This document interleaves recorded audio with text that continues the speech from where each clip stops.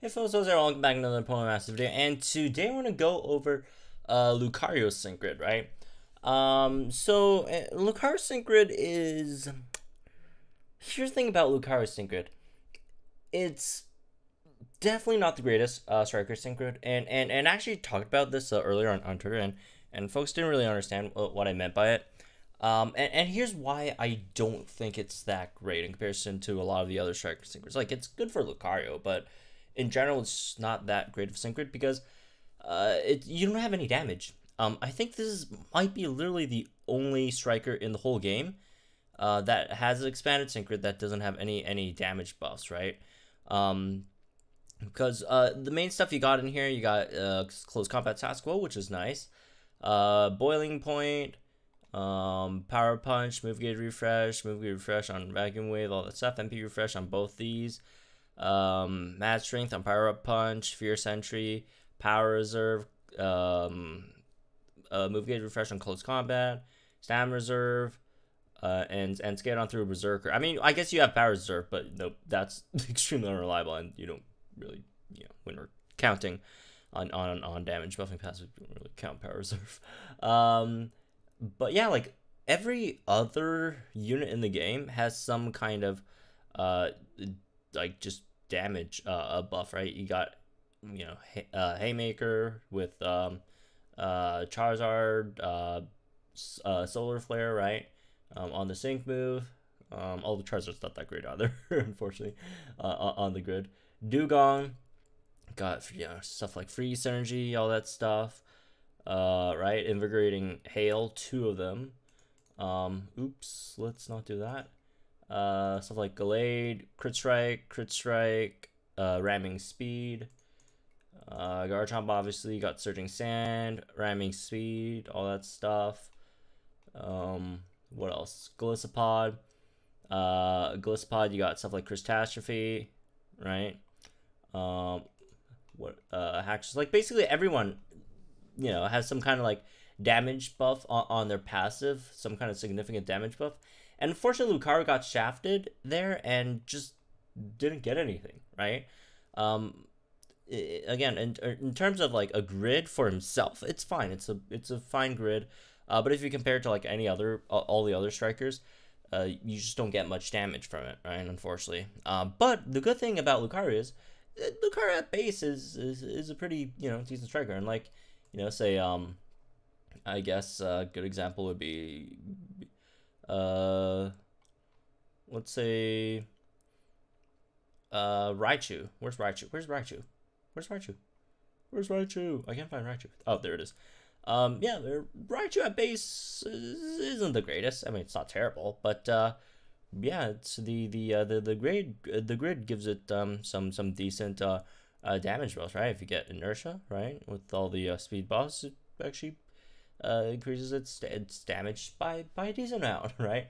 But Lucario without the grid, it's fine, right? The grid gives it some decent stuff. It makes it a really good unit, but the grid itself doesn't really stand out too much, right, in terms of for a Striker, which is kind of sad. But anyways, let's talk about some builds, right? So no point talking about 1 out of 5 because everyone will at least have 2 copies of this thing, right? So let's do 2 out of 5 and also 3 out of 5 now, since we have the Striker Candy, for those of you who did use the Striker Candy on Lucario, which is a fine unit to use it on, right?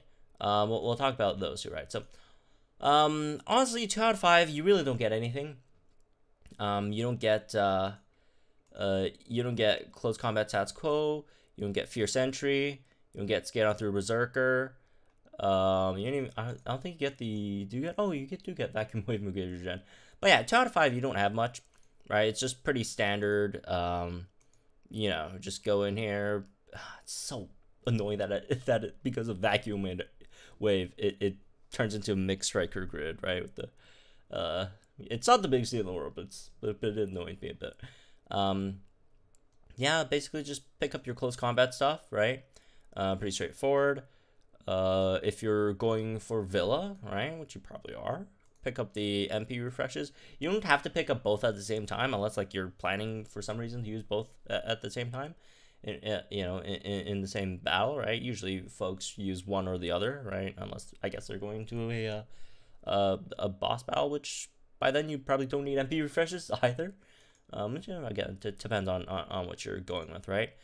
And then I guess you could go up here and pick a vacuum wave move gauge refresh as well. The interesting thing about vacuum wave move gauge refresh is that it's a move gauge refresh 9, so you always get a gauge back every time you use vacuum wave move gauge refresh 9, which is pretty interesting. So it's basically turns vacuum wave into like a free turn. So if early on, you just want to get to your mega quick, you could just spam vacuum wave without screwing up your whole team's gauge situation and all that stuff, right? Or if you want, you could just pick up these attack nodes and then go for power up, punch, mad strength, which is also nice. You can pick up some more stat nodes afterwards, all that stuff, right? 2 speed nodes. I personally prefer speed stat buffs in most grids. This gives a 50% chance of raising your attack by an extra point when you use power up punch, right? You won't be power punching that much. It's just, when the sides are low, you go in, take them out with power up punch, get some extra attack buff. So you're probably going to use power up punch like twice, which would give you a decent chance of at least increasing your attack by an extra 1, which is pretty nice, right? So yeah, there's that. As for a budget build for this one, since we do have to consider these now with the limited amount of sync orbs, right? Really, the most important one here is just close combat move gauge refresh. Everything else is kind of whatever, right? If you want, if you want, you could then go over. Obviously, you have to pick up one of these, right? Go over, pick up the move gauge refreshes for. Or not move gate, MP refreshes for these two, which again, not the biggest deal in the world. But if you just want to like save most of your orbs, then just go for the close combat move gauge refresh, or just pick up like the extra close combat power ups as well. So you could do that again if you want to save orbs for like Skyla or whatever, which you probably should, honestly. Yeah, Skyla should be everyone's number one orb saving priority right now. Her grid is pretty fantastic. Anyways, even at 2 out of 5, right? Even at 2 out of 5, even though without 3 out of 5, you don't get the full potion buff and all that stuff, right? But anyways, moving on to 3 out of 5 Lucario. 3 out of 5 Lucario. Let's just go for like a full grid build first, right? 3 out of 5 Lucario, you do get close combat stats quo, which you should probably pick up in most case scenarios. There's a scenario where you don't want to pick up close combat stats quo, which is when you roll for Enlightenment 9 as your lucky skill, which is a completely valid lucky skill for Lucario. Personally, I would prefer either Crit Strike 2 or Power Flux 3 on Lucario, right? Since I don't really value Lucario's grid that much, like there really isn't that much stuff to pick up, right? So this is actually pretty affordable because let's just go through like a standard build for Lucario first, right? Assuming you're not going Enlightenment 9, assuming you're going for Critical Strike 2 or Power Flux 3, right? So the stuff you want to pick up, obviously the close combat power-ups, all that stuff, and then go for close combat stats quo, and then fierce entry as well, right? And then that you get a pretty decent build here. Unfortunately, you don't get any MP refreshes, but I also don't think that's like the biggest deal in the world because Lucario's MP refreshes are kind of bad. They're like probably the worst MP refreshes as well in all like the synchros. Usually your MP refreshes are like MP refresh 3 or whatever, right? Which again, the difference isn't that big. It's like what 10%, right? Like all these guys, MP refreshes at like 3. Some people have MP refresh at 4, right? That's MGR. Yeah, MP refresh 3. MP refresh 3, and then like Lucario has MP refresh 2 on them. So again, I don't think it's the biggest deal in the world. But yeah, if you don't go for Enlightenment 9, you definitely do want close combat stats quo, so your defenses don't get completely screwed over after you use close combat stats. Oh, by the way, close combat stats go, for those who don't know, it activates like this. So it has what, 40% chance every time you use close combat to remove all the negative defensive decreases that you've gotten from close combat back to normal. So it's not just a +1. So if you're at like -6 defenses, it doesn't bring you back to -5 defenses. It brings you back to 0 defenses, which is really, really good, right? So yeah, you could pick up all this stuff. The other thing that you are sort of missing, if you go with this, is get on through Berserker, right?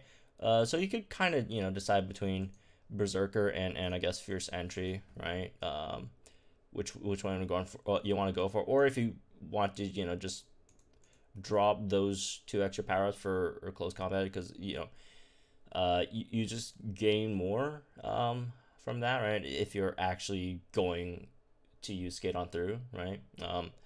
On a certain stage, right? But yeah, this does give you this is the build that gives you more damage, obviously, right? Because with Critical Strike 2, you get an extra 20% damage every time you crit, right? Which obviously you only want to use Crit Strike 2 if you're willing to expend dire hits, right? It doesn't have to be from Lucario, it could be from supports as well, and or Power Flux, which again also gives you damage increases, in which you don't need to increase your crit or anything like that, right? So but if you do get Enlightenment 9, which again is a fine skill, right? You don't need just close combat stats go, because it decreases your defense deductions, or your decreases your defense decreases by 90%, right? So you don't have to worry about stats quo.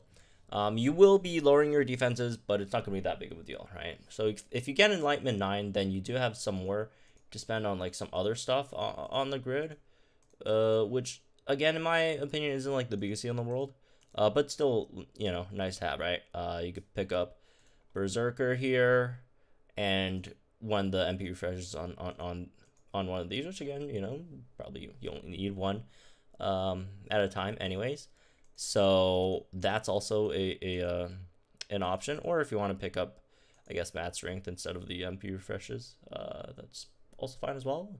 Although I prefer the MP refreshes in this case.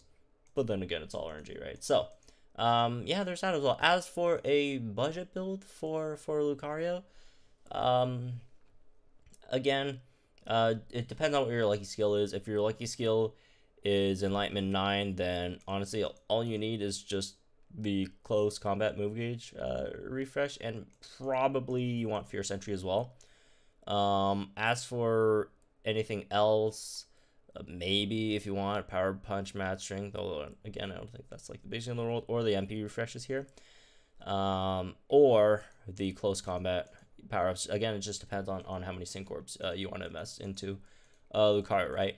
As for a version with Crit Strike 2 or Power Flux 3, right? Then you probably want to also go up there and pick up Close Combat Stats Quo, and then also go down and pick up Fierce Entry again as well, right? So those are, I guess, some kind of budget builds. If you want to make Lucario into some kind of weird support as well, that's just there to give the team speed and vacuum wave move gauge refreshes. You could just like go up and then grab vacuum wave move gauge refresh and just like find all these speed nodes that you could find, and yeah, just to make him like not a striker but like some kind of like weird speed buffing support slash sync move countdown thing, right? So every time you use vacuum wave, it doesn't it doesn't mess up your team's gauge situation, right? It doesn't take anything from the gauge situation, and then you still get the sync move countdown for your whole team, right? Which is viable, I guess, right? Maybe some defense as well, so you don't die. But yeah, in general, that's all my thoughts I have for the Lucario sync grid, right? Again, just suggestions. You don't have to do any of these, right? So anyways, that's it for this one. Hope you guys enjoyed. Let me know what you guys think in the comments down below. Like if you enjoyed this video or your channel for some more promo content. I'll see you guys in the next one.